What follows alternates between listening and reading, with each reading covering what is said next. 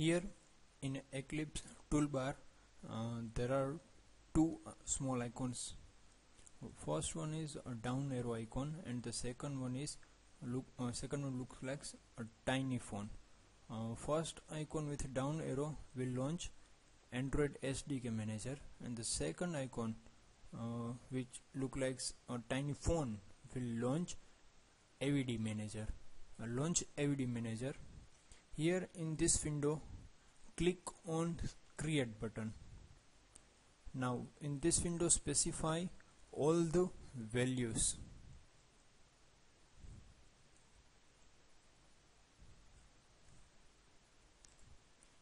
Here in device, you can select any device as per your requirement. In target, specify the Android platform to support. Here I am setting Android 3.2. Now after specifying all the parameters, click on the OK button. Now as you can see here, my AVD is get created.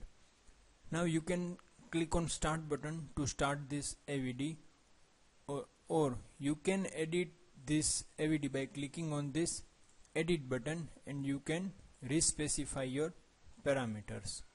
Now click on the Start button to start this device. See, it will launch an emulator. You can specify screen size orientations